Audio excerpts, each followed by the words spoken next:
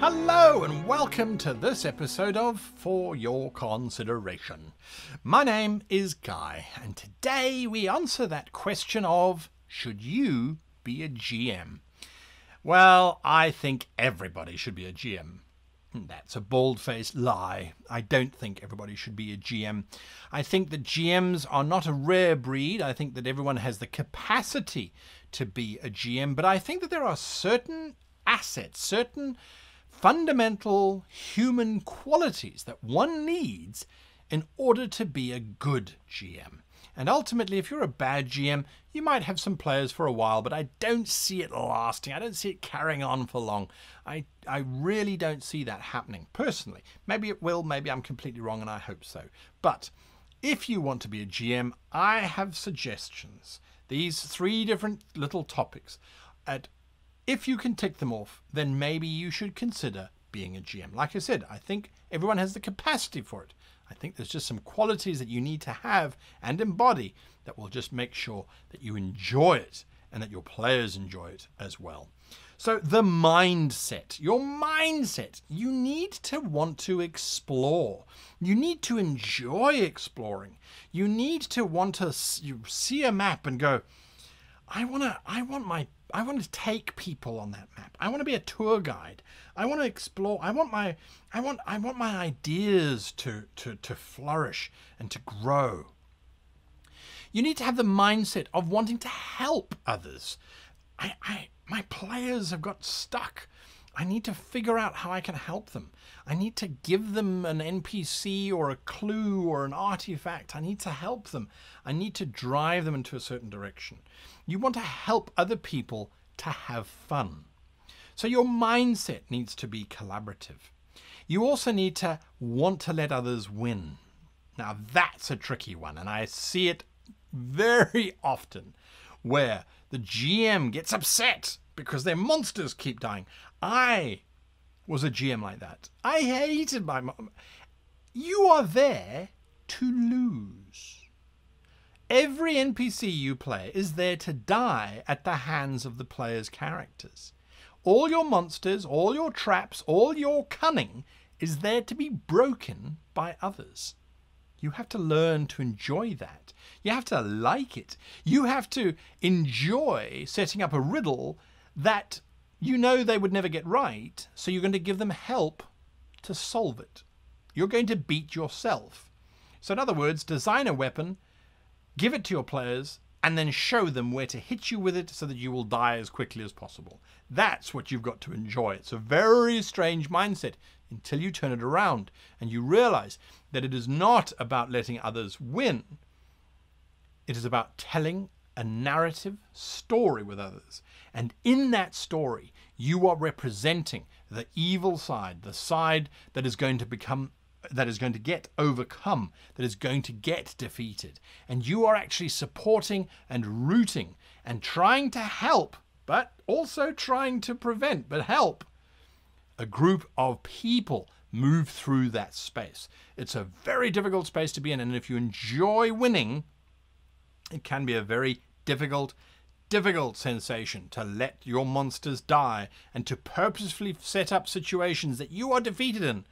I love it when I'm playing a betraying character and the players at the table start accusing me. You are a betrayer. You are an evil character.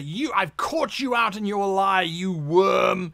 I love sitting there feeling this personal attack on me being a traitor and a liar and being able to be smarmy about it and then watch as my traitor gets executed by the players. You've got to learn to love it. You've got to learn to like it. Your mindset has got to be there. If it isn't there, you're going to struggle. Personally, you need to be a storyteller. Now, I'm not a good storyteller outside of a structured environment. If you ask me a question that would have a few sentence answers, I will talk to you for an hour as I ramble and waffle and explore and go in different directions and get your opinion on what I'm saying. By storyteller, I mean you need to enjoy telling a narrative. Now, an exercise I do with my partner is that we might be walking somewhere and there's a question that comes up. He says to me, did you pay the electricity today? And I'll go, no, I didn't, because I was hijacked by ninjas. And he'll say, what do you mean ninjas? So I said, yes, I was walking and these ninjas, they leapt out of this van and they hijacked me. They took me to downtown Tokyo, where they then served me sushi, which, you know, I don't eat sushi. So I actually allowed some of the sushi to escape. And in doing so, caught a ride with them out of the harbor, escaping the ninjas. In other words, you need to like telling stories. If you don't like telling stories, if you don't like making things up as you go, that's a problem. That becomes a challenge. That's what your entire focus is as a game master, is to tell a story, is to link narratives together. The players are creating the story. You've got the plot. They are now interacting. You've got to link them together. And that means you also need to be a problem solver. You don't have to be an accurate or correct solver of problems. You just need to be able to solve problems, to link things together. The characters have gone down this tunnel, which you know is going to lead to their certain death because of what has been set up. Figure out a way of how to prevent that from happening, if you like to keep your party alive. The characters have said something stupid to the king. Normally they'd be executed. Figure out a way as to avoid them being executed, but to get them back on track into your adventure. So you need to be able to balance out and think on your feet. This is happening, so I need to do that. This is happening, so I need to do that. There's nothing worse than a game master who sits back and lets the game unfold and doesn't interfere in terms of trying to solve the problems. Remember, you're there to help the players get through the scenario and to get through the adventure and to tell a good story. If you just sit back and you're not trying to solve anything, you're being very passive, and sometimes that can lead to dead ends where players get very frustrated. They don't know what to do, they've got no options left, and you're not helping them either. You also need to be a talker. Now, I know a lot of advice is that the GM should establish the scene and then shut up. Let the players continue talking. Absolutely. But you need to enjoy talking. You need to enjoy not necessarily the sound of your own voice, although that certainly helps. It's not arrogant to say, oh, I like the sound of my voice, actually. You need to enjoy your voice and enjoy talking, and you don't have to do accents. You don't have to do accents. But you need to be able to create an emotional expression to convey, or at least have a vocabulary to convey sadness or joy.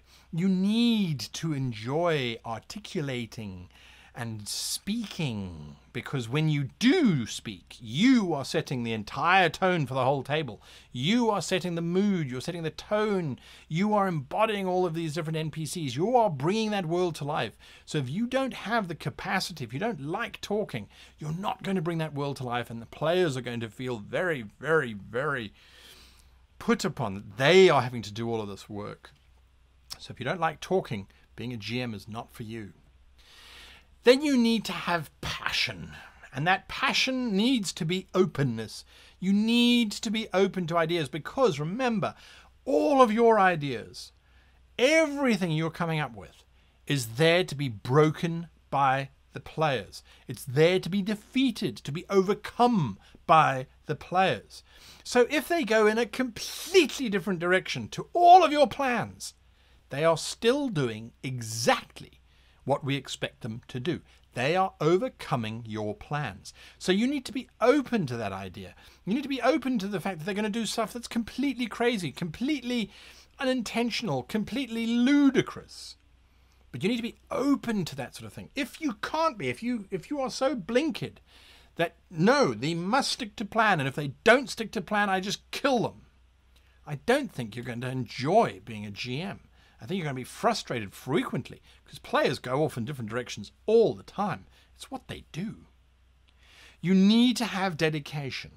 And that dedication is reading the rule books, understanding the rules. You don't have to be a rules lawyer. You don't have to apply the rules 100% correctly from day one. But you need to be dedicated to that idea. You need to be dedicated to the story, to the adventures, to working out these problems, to talking to your players. That's what you need to have. You need to be dedicated. Make some maps. Come up with some stuff. Work on areas that you're poor on. Embellish areas that you're good on. Drive forward this narrative story. You need to be dedicated. And then you need to seek improvement.